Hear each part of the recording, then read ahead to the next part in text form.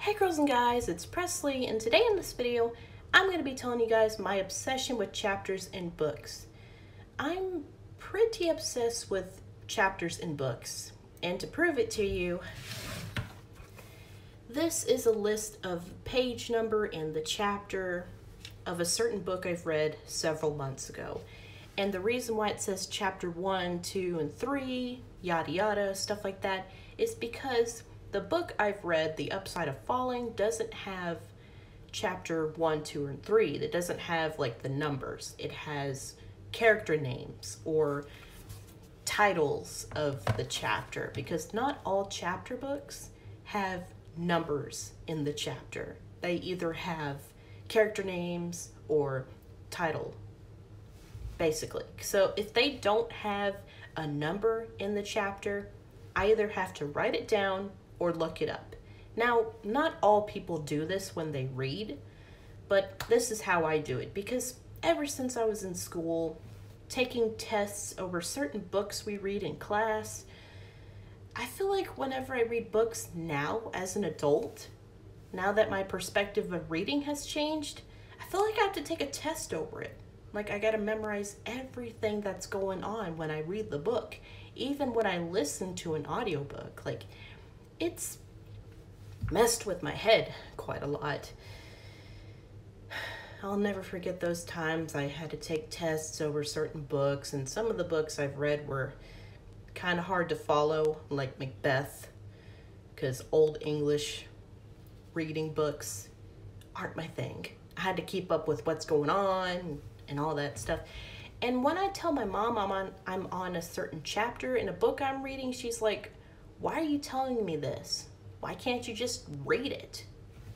My mind is different than everybody else's when they read, because a lot of readers, not all of them, most of them like to read books in one day. They probably got a lot of time on their hands.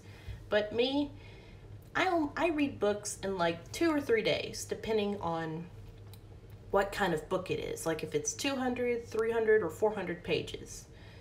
Because if it's a book over 500 pages, I'm not going to read it.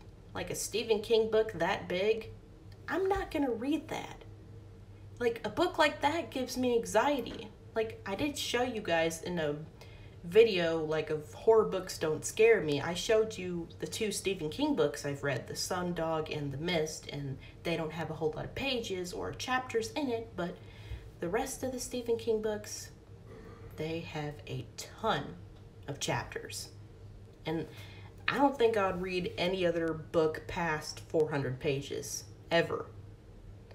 Because of all the memories of school and trying to read a book as fast as I can and remember what's going on. Like, the memories have flown back. I'm not going to stop reading books because my perspective of reading has changed a lot, and I don't want to stop reading, even if the memories of school and taking tests and all of that has, you know, has clogged up my brain whenever I read a book. Like, I try to forget about it most of the time, but I need to know that whenever I read books now and I'm not in school, I don't need to take tests over it. My mom tells me, read books however you want to. Even if you don't remember everything that's going on in the book, just read however you want to.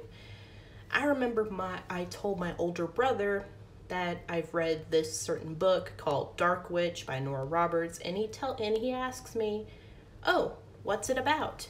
And I had to try and remember not every bit, most of the important details. I had to tell him the most important part of the details of the book and what's going on, who the characters are. Like, I had to remember a lot of stuff. I had to like keep track of that. But most people forget if someone asks them what this certain book they've read is all about. Let's just hope nobody asks me that question again, because if anyone asks me a certain question about what this book is all about, they either have to look at the back of my book, look at that summary, or read it themselves, because they shouldn't ask me. because I'm pretty terrible at explaining things most of the time.